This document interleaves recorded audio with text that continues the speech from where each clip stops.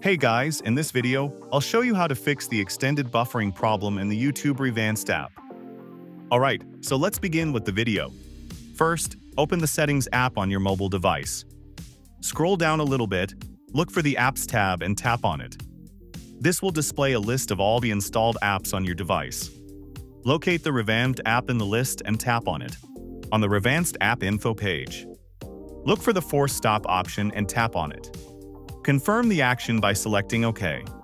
Next, tap on the Storage option. Here, select Clear Cache. After that, tap on Clear All Data and confirm the action. Now open the MicroG app info on your device and repeat the same process. Clear Cache and clear all data.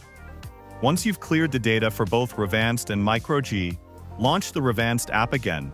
The buffering problem should now be resolved.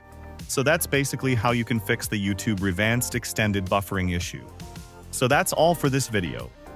Consider subscribing if you find it helpful, and I'll catch you in the next one.